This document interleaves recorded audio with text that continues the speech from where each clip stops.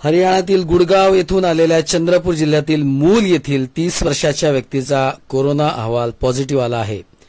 त्यामुळे आरोग्य यंत्रणेने दिलेल्या वृत्तानुसार चंद्रपूर जिल्ह्यातील एकूण कोरोना बाधितांची संख्या 25 झाली आहे। 25 मे रोजी हरियाणातील गुडगाव येथून सदर व्यक्ती नागपूरला विमानाने आले। नागपूरवरून स्वतःच्या वाहनाने मूल येथे आल्यानंतर त्यांना गृह अलगीकरण करण्यात आले। 3 जून रोजी गृह अलगीकरणामध्ये असताना त्यांचा स्वॅब घेण्यात आला होता। आज तो पॉझिटिव्ह आला असून त्यांच्या कुटुंबातील अन्य 6 सदस्यांचे देखील आज स्वॅब घेण्यात येणार आहे। सदर व्यक्तीला चंद्रपूर येथे विलगीकरण कक्षामध्ये ठेवण्यात आले आहे।